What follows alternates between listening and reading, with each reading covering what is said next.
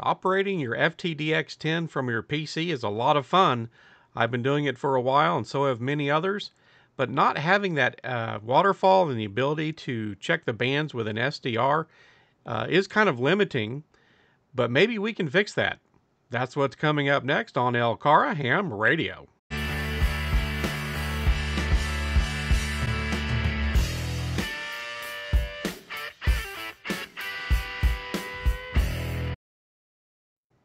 Hello, folks. This is Chris, KY4CKP. Recently, one of our club members, Devin, K4OZI, was working on a modification for his FTDX-10 radio. I've got one of those myself. That's the Yaesu FTDX-10. Very nice radio. And he found a modification for it and purchased it and installed it and gave us some documentation on this project that he did. So we wanted to share that with you folks for this week's video. And so here you can see it's from RadioSPECTRAL, and it's the FTRX-10, and it's a daughter board that you can quickly and easily install into your FTDX-10 radio that gives you a pigtail that you take out the back of the radio and allows you to connect to your favorite SDR and allows you to get the SDR features and waterfalls and everything when you're controlling your radio via your PC, which, again, a lot of people like to do. I do that myself with my FTDX-10. But when you do that, of course, you're not using the front of the radio, and you don't get the waterfall anymore and that kind of thing. So with this add-on, this modification, you can get that again and have that with your other controls that you may be using to work with your radio. Now, RadioSPECTRAL also has this kind of a solution for the ICOM 7300s and also the ICOM 9700s. And who knows, maybe other radios to come. They've got the installation guide. So here we're just going to step through and kind of show what he did. It's all outlined in that installation guide that we saw a moment ago. That's, of course, available for this. You start by simply taking the cover off of your radio. And as always, fair warning here, anytime you consider doing any modifications to your radio, do so at your own advice. Be careful, watch for electrostatic discharge and that kind of stuff. But we start by taking the outer cover off the radio, excuse me, and which is just a few screws, and then you take this inner cover off, which again is just a couple of screws, maybe 4, and you get access to the main board of the radio.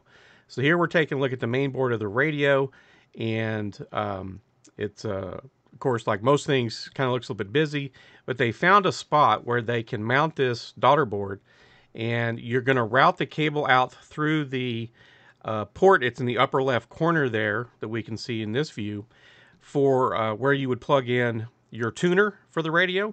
There's enough room there where you can route this cable. So here we can see the cables routed out the hole that's already pre-cut where you would plug in the tuner part.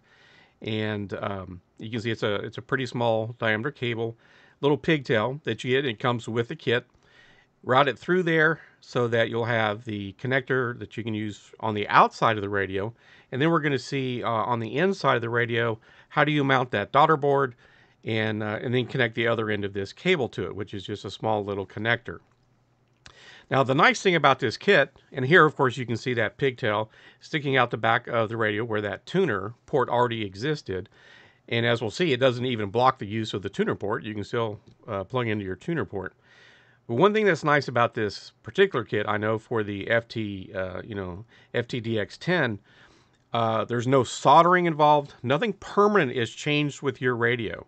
It's an add-on you can quickly install. You see the big screw in the center of this screenshot. We're going to remove that screw and then reuse it. There's a standoff that comes with the kit, and the daughter board sits right in this area where they have room. And there's no permanent changes to your radio, so you can put this in, and then you could take it out again, and it would be just like it was originally from the factory. So that's really nice about the kit.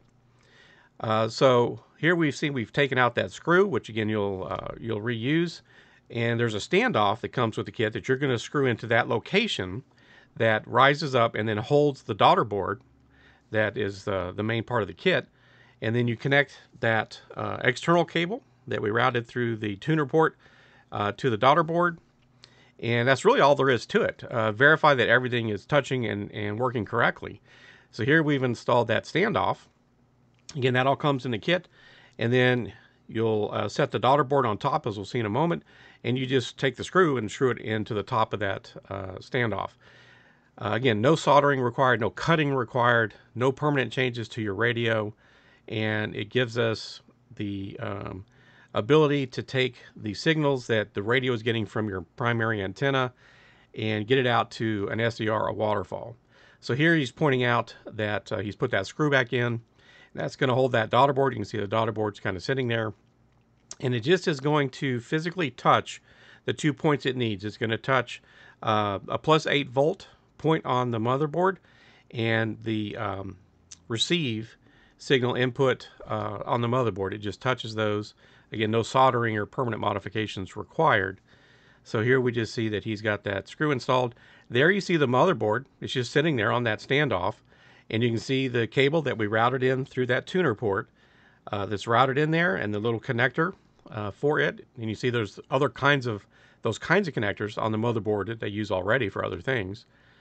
And that's it. You're pretty much done. That's the installation. That's really all there is to it. Quick, simple, clean, no messes, no soldering, no cutting, and just verify that everything works. Of course, they go through that in the installation guide. Verify that everything works correctly. Make sure everything, as far as the how you oriented that daughter board is all correct. So those pins, there's 2 pins, make sure they touch where they need to touch. And that's it. If when you turn on your radio and you verify it works, shut it down, put the covers back on, and just begin enjoying your radio with your external SDR. So here we're just kind of seeing that. You've got used some tape, and he routed that cable out, and he just taped it down to keep it nice and neat. And we see the pigtail coming out the back of the radio where that tuner port is. So couldn't be much of an easier install. Almost dare I say, disappointing in its lack of soldering and and cutting and maybe other things that we kind of like to do sometimes. But in this case, with your nice, fairly expensive radio, you don't really have to worry about doing too much to it. And again, here the covers are back on. You can see the pigtail there on the bottom left coming out that tuner port, but it's not actually blocking the tuner port. It's just hanging there. And you can actually still plug in and use your tuner port. It doesn't negate that. And you didn't have to drill any extra holes. Now, I mean, you could theoretically drill an extra hole if you want to go that route and make it a little bit more of a kind of a permanent thing. But you don't have to do it that way. So there's a good shot where you can see there's, and you can move that out of the way. You can still use that that tuner connection. So I have not done this mod myself, but I am very interested in this because I do control my FTRX-10 with software on my PC, and that's the one sort of lament that I think a lot of us have had with those kinds of setups with our various radios, is a lot of times you lose the waterfall, and if you've ever worked with an SDR, those can be really nice. And there we go. Now you can see that he's got a tuner cable plugged in, and that other cable just pushes over to the side there.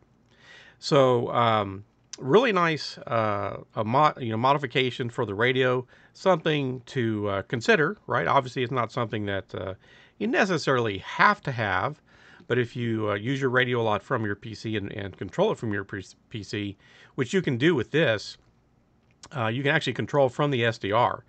Like with SDR Uno here, I've used this and set it up with HAMRadio, which is a driver support. And you get your waterfalls and everything, and you can watch all the bands and stuff.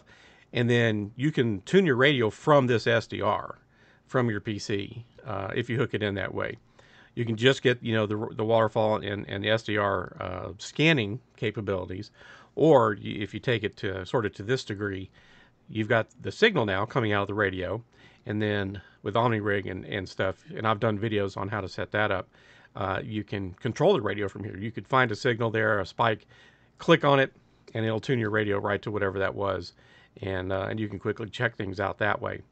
So pretty cool project, and I'm glad Devin shared that with us again, K4OZI.